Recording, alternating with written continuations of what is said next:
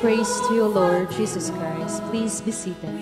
My dear brothers and sisters, our gospel today is the common story of the road, two disciples on the road to Emmaus.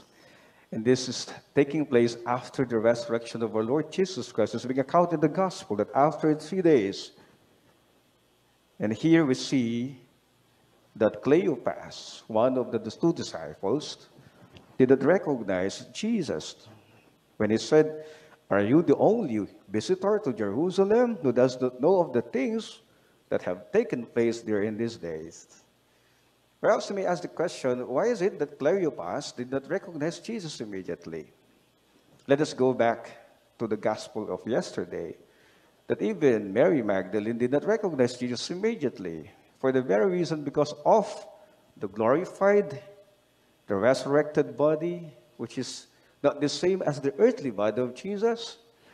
Or perhaps we could also say that Cleopas did not recognize Jesus because he's not part of the circle of Jesus. So to say, it's not part of the 12 disciples, 12 apostles. So he's just a disciple of our Lord Jesus Christ. For other reasons, why they did not recognize him.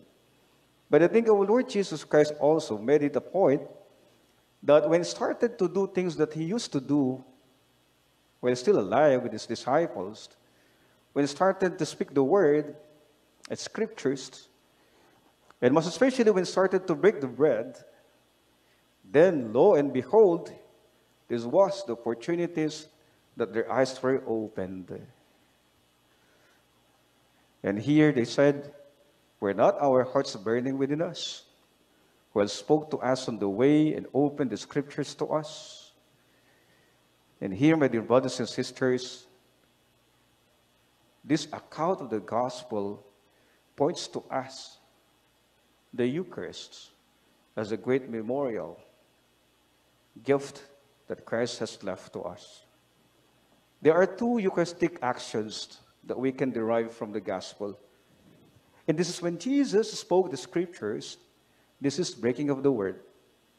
And when Jesus started to break the bread, this is breaking of the bread or the Eucharist, in which two important things, two actions that you always continuously remember at the celebration of the Eucharist. It is the word and it's the bread, in which we know that these two important Eucharistic actions, they are the source of our strength, the source of our hope, the source of our healing, as being mentioned the first reading today.